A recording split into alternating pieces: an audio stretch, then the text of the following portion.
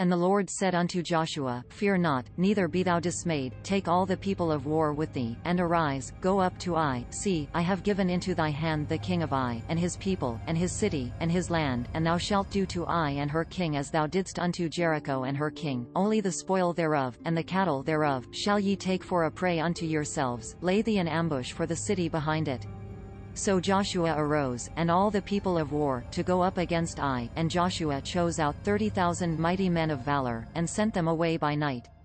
And he commanded them, saying, Behold, ye shall lie in wait against the city, behind the city, go not very far from the city, but be ye all ready, and I, and all the people that with me, will approach unto the city, and it shall come to pass, when they come out against us, as at the first, that we will flee before them, for they will come out after us, till we have drawn them from the city, for they will say, They flee before us, as at the first, therefore we will flee before them.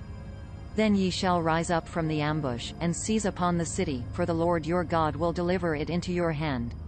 And it shall be, when ye have taken the city, ye shall set the city on fire, according to the commandment of the Lord shall ye do. See, I have commanded you. Joshua therefore sent them forth, and they went to lie in ambush, and abode between Bethel and Ai, on the west side of Ai, but Joshua lodged that night among the people. And Joshua rose up early in the morning, and numbered the people, and went up, he and the elders of Israel, before the people to Ai. And all the people of war that with him, went up, and drew nigh, and came before the city, and pitched on the north side of Ai, now a valley between them and Ai. And he took about 5,000 men, and set them to lie in ambush between Bethel and Ai, on the west side of the city. And when they had set the people, all the host that on the north of the city, and their liers in wait on the west of the city, Joshua went that night into the midst of the valley.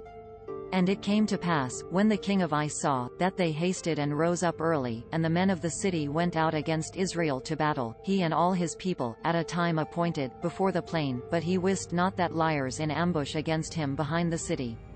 And Joshua and all Israel made as if they were beaten before them, and fled by the way of the wilderness. And all the people that in Ai were called together to pursue after them, and they pursued after Joshua, and were drawn away from the city. And there was not a man left in Ai or Bethel, that went not out after Israel, and they left the city open, and pursued after Israel. And the Lord said unto Joshua, Stretch out the spear that in thy hand toward Ai, for I will give it into thine hand. And Joshua stretched out the spear that in his hand toward the city. And the ambush arose quickly out of their place, and they ran as soon as. This content was provided by angelotricarico.com. Subscribe to the channel for more stories.